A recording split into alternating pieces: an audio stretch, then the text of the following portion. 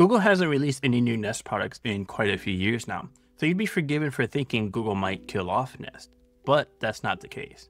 We've gotten our hands on information and renders of a number of new products that are coming to the Nest family in the not too distant future.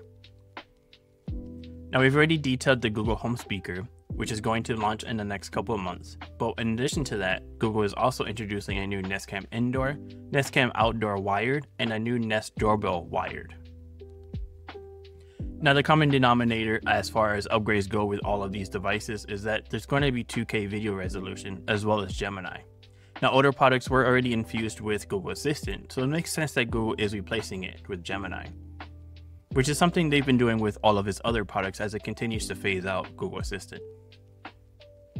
Now, with that extra resolution, you'll be able to zoom in at up to 6x on each of these cameras. Of course, that's going to be digital zoom, so it might not be as great as you would expect, but you'll be able to get alerts for zoomed in locations, say your baby's crib, a dog pen, or something like that. That's going to make these cameras a whole lot more versatile. These cameras are also getting local storage fallback.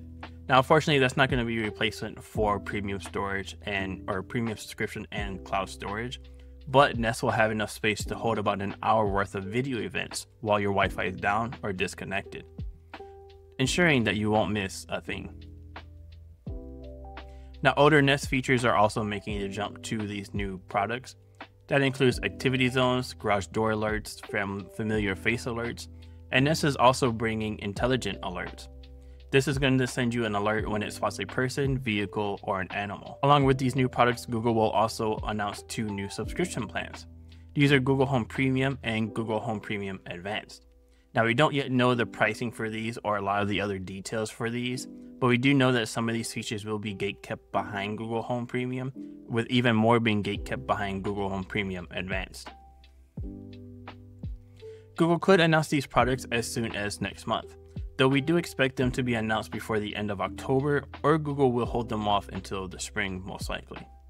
And that's because of the holiday season. If you don't have it out by October, it's likely not going to be on the shelves in time for all of the holiday shopping.